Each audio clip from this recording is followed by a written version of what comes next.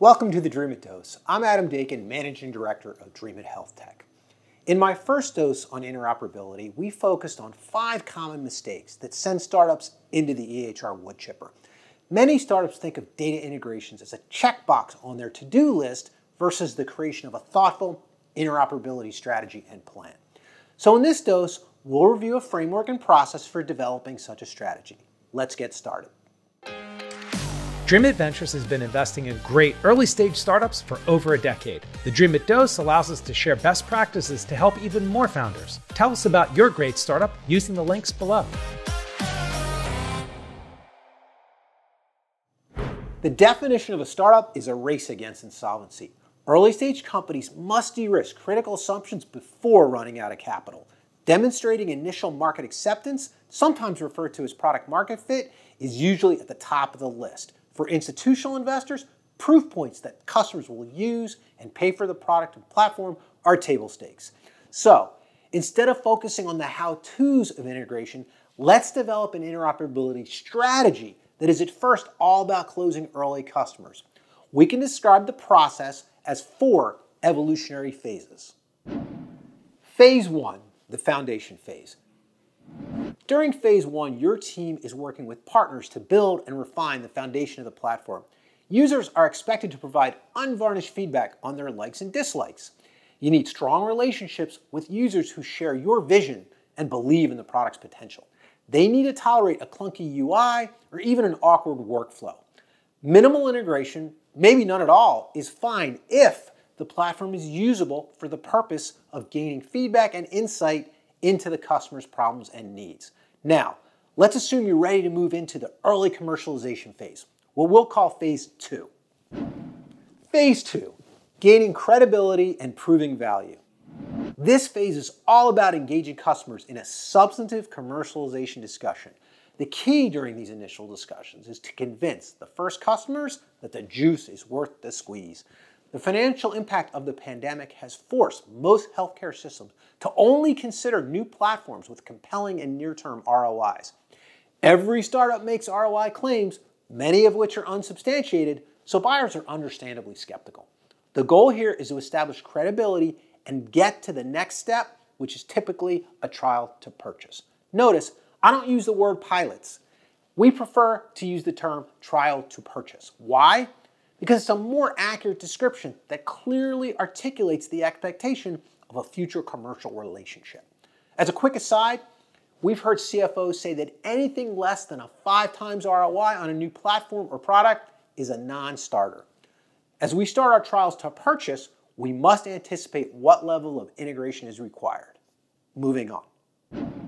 Phase 3, minimal viable integration. This is all about convincing customers that your platform delivers real-world value and ROI. Typically, this involves some form of a trial to purchase. We might refer to this as the minimal viable experience, or MVE, needed to move to a commercial deal. Note, an MVE should not be confused with an MVP, or at least not the traditional definition of a minimal viable product. MVPs just don't make sense in most healthcare settings. Why? In platforms targeting overworked providers or health systems under financial pressure, the experience better be damn good, not just viable. When your customers are working 12-hour shifts and responsible for people's lives, there's little interest in anything that impedes workflow or has a steep learning curve. Software bugs, clunky UIs, data that's not fully validated simply will not be tolerated. So build an MVE that makes customers motivated to do battle when the trial to purchase is over. On the other hand, the minimally viable integration, or MVI, needed to create an MVE can be just 1 or 2 data feeds. You can fake it till you make it, manually performing tasks behind the scenes with band-aids and duct tape that will be automated later on. Just do not expect customers to subsidize these costs. Investors understand that your cost structure and margins will improve with automation and scale. This is often the survival phase because without early customers and product market fit, access to capital may be difficult at best, impossible at worst. Now, let's assume the first paying customers are on board, several trials to purchase have converted, and it's time to step on the gas. That's when you move on to phase 4. Phase 4, commercial scaling. With some initial paying customers bought in, your platform now has commercial proof points. Based on the feedback from these customers, we now understand the deeper integrations needed to harness the full power of our platform. While this is exciting, the complexity increases dramatically. We may need real-time, two-way data integrations from multiple data sources while having to meet more rigorous security protocols. SOC 2, high trust, HIPAA certifications can cost well over $100K. Many sources of data require managing a variety of data formats and APIs. Build versus buy requires careful analysis. The right approach should be driven by the needs of your target customers. The technical implementations require deep domain expertise to figure out. The right mix may include internal resources, consultants, and third-party integrators. Conversations with third-party integrators may be a good place to start. Most will not charge to do these. All right, here's a quick recap. Stop thinking about integration as an action item.